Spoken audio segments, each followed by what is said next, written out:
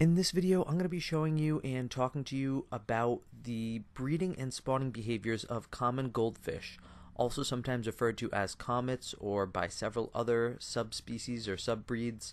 The spawning behaviors are pretty much identical throughout the different goldfish subspecies because they do come from similar or the same carp ancestors. What I'm going to be talking about today is in reference to the breeding behaviors in ponds, although most of this will carry over to aquariums as well. And before your goldfish can even breed, they will need to reach sexual maturity, which will occur after being alive for at least a year, but typically a little bit longer, and they will need to reach somewhere around 3 to 5 inches in length. And this is all under the proper water conditions and the proper nutrition and feeding. And those numbers might vary slightly between different scenarios and different water conditions, but those are your basic requirements for your fish to be able to breed. Now, obviously, the younger fish are going to be more inexperienced. They're going to have lower rates of eggs actually being fertilized and hatching, so after you start to get a little bit older and the fish are more experienced, you will see better breeding results. Now, I'm not going to go over how you can identify a male from a female goldfish. I think there's plenty of great guides online there, but I'm not going to spend the time in this video. But I do want to say when they're approaching spawning time and they're approaching the time when they're going to reproduce, the males will get these little like white pimples on their gill covers, and those are called tubercles. And I'm hoping I'm pronouncing that correctly, but they'll get those on their gill covers and also on their pectoral fins a little bit. And the females will obviously develop a much larger body as they fill with eggs in anticipation of the breeding season.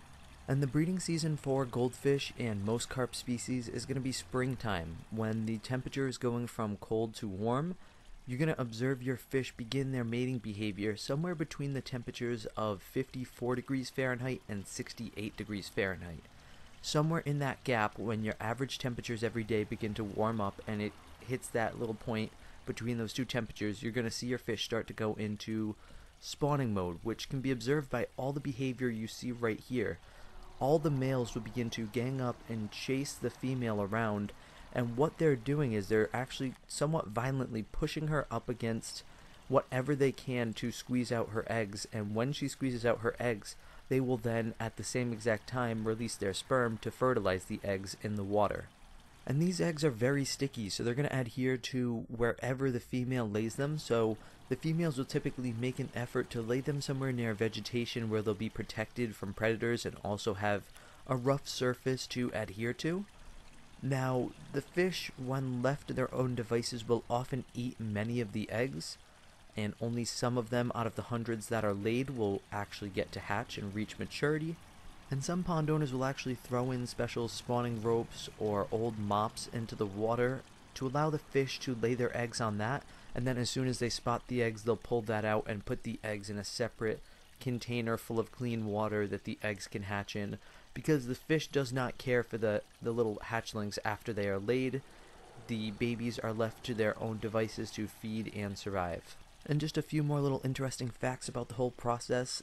The females will often get pretty beat up from this whole ordeal, from being pushed up against the sides of the pond or whatever they are kept in. You're going to see this female right here lost a couple of scales and has a little bruise on her head. Some pond owners like to remove their females from the tank so that this doesn't happen and just ignore the whole breeding process and wait till it's all over before they reintroduce them.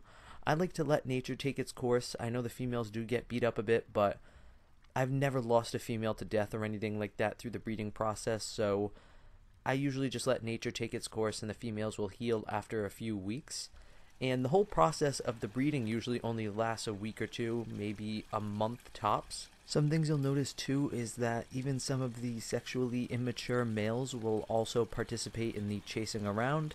And what you'll also notice is that it's kind of interesting. A couple of females will fill up with eggs, and typically the females each get their own different days where all the males are chasing them. So for one day or maybe a couple of days, all the males will be chasing one particular female and leaving the other one alone, and then after they're done with that one, they'll move on to another one.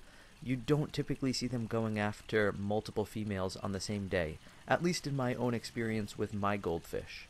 And one last important bit of information that all pond owners should know: when their goldfish are breeding, you'll see the water begin to get a bit foamy, and you'll also smell a very fishy smell, similar to the smell that you might encounter when one of your fish has died, so don't be too worried about that. You will smell this fishy smell and see foamy water when they are breeding, but this will go away after time, and you can also clear it up a bit with some small water changes. And that's pretty much all the information I have on the breeding and spawning behavior of goldfish. If you want to share some of your own experiences and tips in the comments down below, I'd love to hear them. If you're new to my channel, hit that subscribe button for lots of awesome pond videos just like this. And as always guys, thank you for watching.